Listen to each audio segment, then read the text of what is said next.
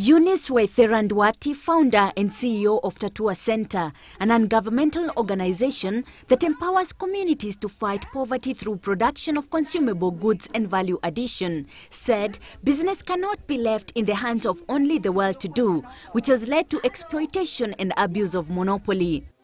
Watu Kenya wanatafuta kasi, wanaenda ng'ambo kutafuta kasi, na nikiangalia sana naona kasi iko hapa Kenya. This she said during the launch of Tatua Products in Gatundu South, Sagana, Embu and Kirinyaga district, where groups and individuals were taught skills to produce and market products like bar soaps and detergents, candles, yogurt and hot beverages.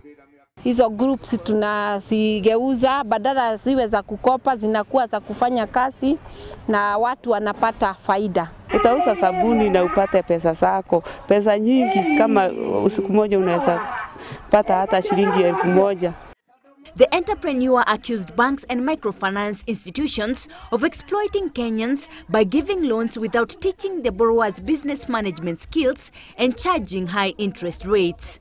Tatua Products have packages where all age groups can actively take part, including the elderly and working class, who can sell commodities to their colleagues and earn extra income.